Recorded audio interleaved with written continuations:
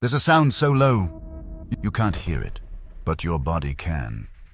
It makes your vision blur, your heart race, and for some people, it makes them see things that aren't there.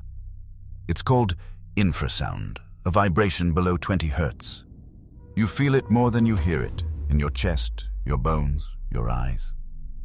In the 1990s, a scientist found that infrasound at 19 hertz made people think they were seeing ghosts. Shadows moved, lights flickered, but it was just air shaking the eyes. Old buildings, cathedrals, even wind through tunnels can create the same frequency. It's not a haunting, it's physics, but still. Next time you feel that chill in an empty room, ask yourself, is it fear or frequency? What do you think? Haunted or just human perception? Drop your thoughts below. And if you love exploring the strange side of science, hit subscribe.